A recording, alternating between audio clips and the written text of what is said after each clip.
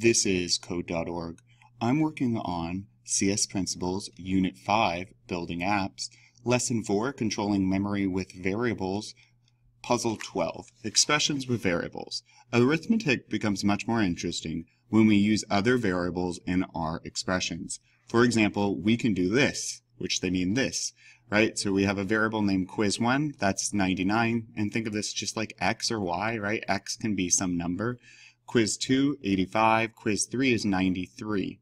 So we then add all of these together and divide by 3.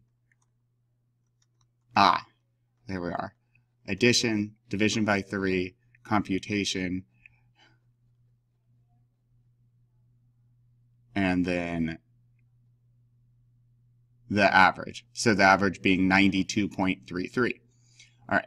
The end result of the expression with variables is the same as one without. The major difference is that the values are retrieved from memory in order to do the calculation rather than hard-coded, rather than just the numbers themselves. Mental model check. Watch the animation above to check the expression the computer will. First, retrieve each of the values of the variables used in the expression, then the arithmetic expression can be evaluated. Finally, the computed value can be stored in memory. Do this scenario. In the starting code, we have provided you with variables that might be kinds of things you would keep track of in a game. Total time, points, and lives. See the right? Yep, that's it in text mode. Right now, the total score is just set to 0. We want you to compute a final score so the person is rewarded for having a lot of lives, a lot of points and lives, but penalized for taking a lot of time. Write an expression that calculates the player's total score and stores it in the total score variable. The calculation, wow, there's a lot. The calculation is the player's points times the lives divided by total time. For values provided, the app display should look like this. Okay. So total points times lives divided by total time. Total score variable. All right, where's our total score variable? So we do have a total score variable, and way down here they set, here's total score, and it's equal to 7.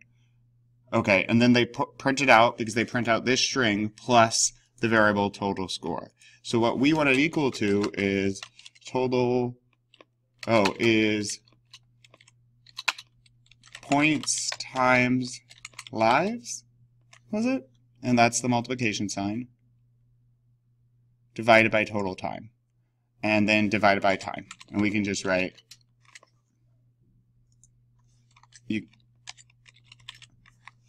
and because order of operations, what's it telling us?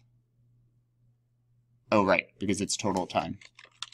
Order of operations, this should work just fine. We got 62, 68.2. Yep, you could also put these two numbers, if it's more clear for you to put them in parentheses, these first two, you can, but either way will work. So there we are. Awesome. Let's keep going.